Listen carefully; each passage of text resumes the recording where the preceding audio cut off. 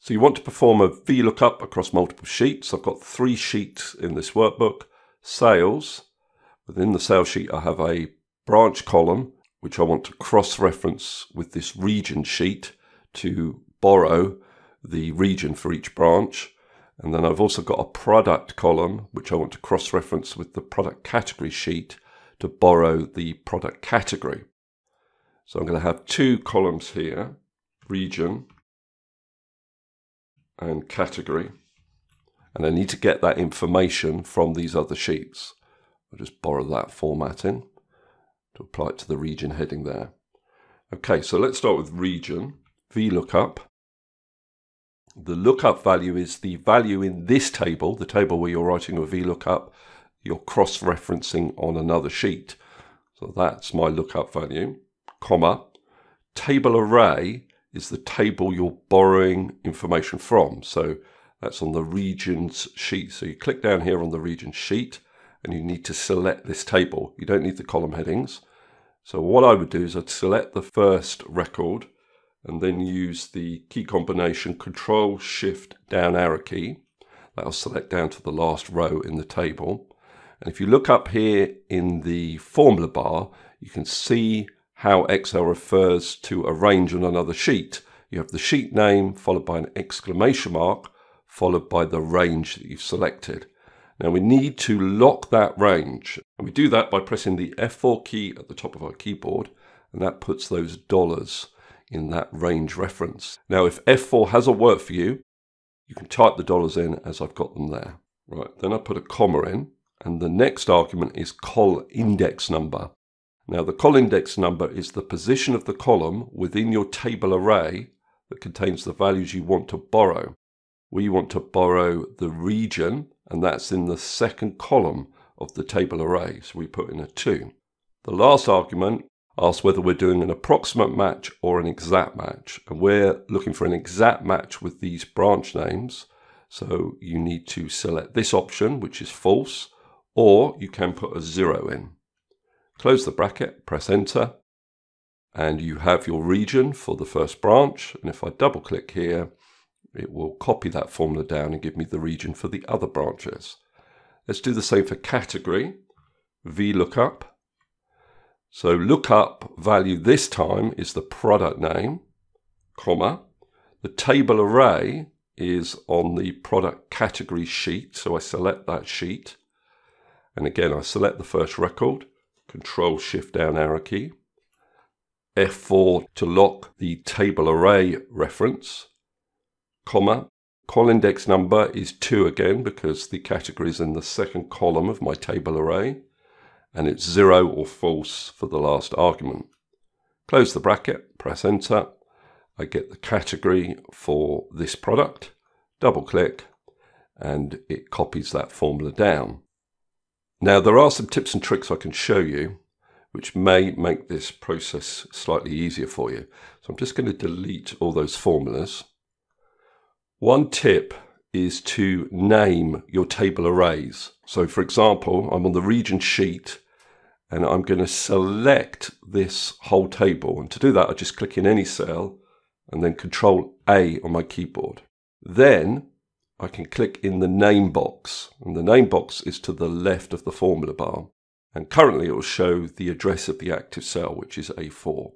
Now what you can do in here is give this table a name. So I'm going to call it region. Can't have a space in a name and it can't start with a number. But I need to press enter after I type that name in. And then let's see how we can use that name. So I'll do my VLOOKUP again. I'm looking up this branch, comma. And what I can do, instead of having to switch over to the regions sheet, which can be slightly awkward, I can type in that name I gave that table, and you can see it appears there in the IntelliSense list. So I'll double click on it. I don't need to lock it with dollars or anything because a named reference is an absolute reference by default, comma, col index number. Now I would need to know the col index number, and from memory that's 2. I'm trying to avoid switching to the other sheet, so you do need to remember the col index number, comma, and your last argument is either false or 0. So I'll put a 0 in, close the bracket, press enter. I can copy that down and you can see it works. So I like that method because I don't have to switch between sheets when I'm writing my VLOOKUP. Let's try it for the categories table. So if I just go back up to the top, I want to Control A to select the whole table. If I use Control Backspace, that'll take me back to the top again. And then I'm going to give the table a name. So I click in the name box and I'll call this categories and press Enter to store it. Go back to my sales sheet and I'm just going to scroll it over a little bit. So VLOOKUP, lookup value is the product name, comma, table array. So I call that category. So I just start typing it in and there it is in the IntelliSense list. Double click, comma, call index number you do need to know, that's 2, comma, range lookup is false or 0. So I put in a 0, close the bracket, press enter, copy the formula down. Okay, so next I'm going to show you a third method, which I believe is even better than the two methods that we've looked at so far. I'll delete all those formulas. Now I'm actually going to get rid of the names that we've already created. You can do that by going to Formulas, Name Manager, and that'll list your names. I'm just going to delete both of those. Close.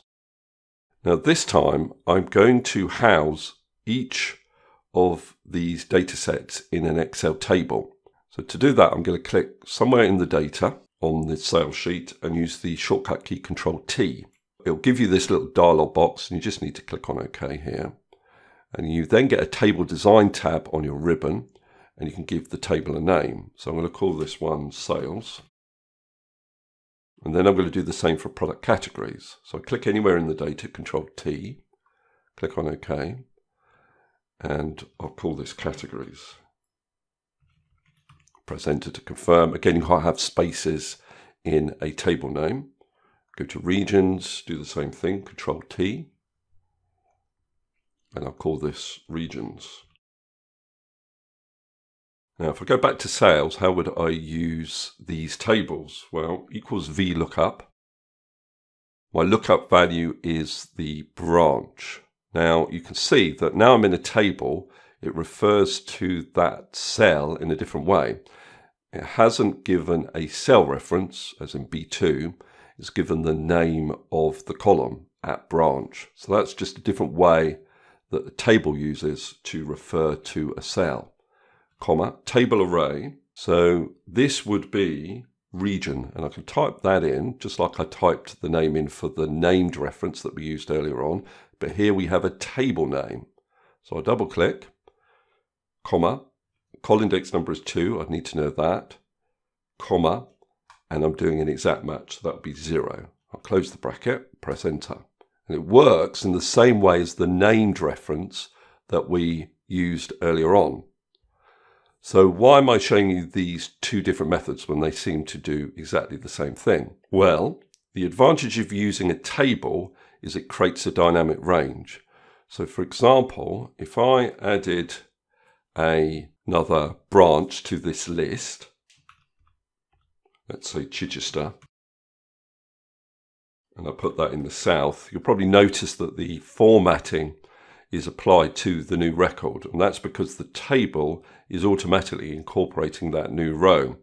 So if I went back to the sales sheet and go to the bottom of this table, added a new record, if I wrote Chichester in here, you can see that it automatically picks up that new branch and gives it the new region. So the VLOOKUP is able to see that new entry in my regions table. Let's do the same thing for the categories. Just scroll over a little bit. So equals VLOOKUP. I'm looking up the product name in the table array that I've called categories. Call index number is 2 and range lookup is false or 0. So I can copy this down. If I added another product to this categories list,